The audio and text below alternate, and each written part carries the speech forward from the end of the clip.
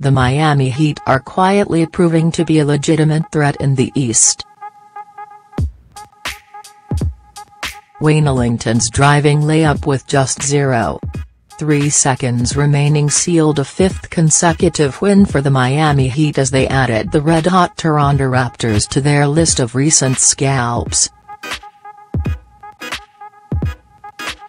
The 90-89 victory also snapped a 12-game home winning streak for the Raptors as the Heat produced a statement against the informed team in the Eastern Conference. Miami has been slowly climbing up the East and flying under the radar, but it's now time to take the men from South Beach seriously. They are one of the few teams in the NBA that don't have an all-star, but they are once again showing that they can compete without the need for a big name. The Heat may not possess a bona fide star, but they have a collection of good players who pride themselves on playing hard every night and leaving everything on the floor.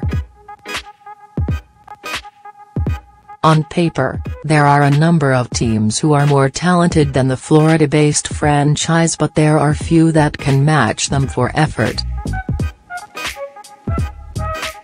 They are always prepared, they always play the right way, and they are always defensively disciplined, Los Angeles Clippers coach Doc Rivers said, for Yahoo Sports. They are really tough. They have put together a group largely made up of cast-offs from other teams, former D-League players or youngsters they've drafted in recent years. Normally, that sort of mix sounds like a disaster, but in Miami, it's working like a treat. Their win over Toronto last night moved them to fourth in the East with a 23-17 record. They have remained in playoff contention and maintained a winning record even when they've had their best player Hassan Whiteside out and with the continued absence of starting shooting guard Dion Waiters. The injuries to those two has allowed others to step up and take extra responsibility as the likes of Josh Richardson, Kelly Olynyk and Wayne Ellington have flourished.